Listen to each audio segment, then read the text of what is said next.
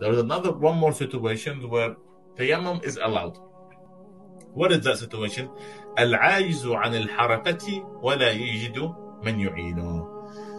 Let's say someone, and this can be common, let's say someone who is disabled, meaning he is bedridden and he is sick, and let's say he broke his wudu, and he does not have someone who could help him to go to the bathroom, because let's say, because you have someone to bring the water for him to wash him when he had broken his wudu. What should he do? He's allowed in the situation to make tayammum.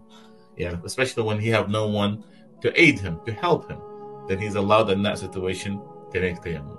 And that's another thing that is, wallahi, we should be proud of our faith, the fact that Allah subhanahu wa ta'ala have enabled us and given us these permissions for us to take advantage of in situations that are appropriate. Okay?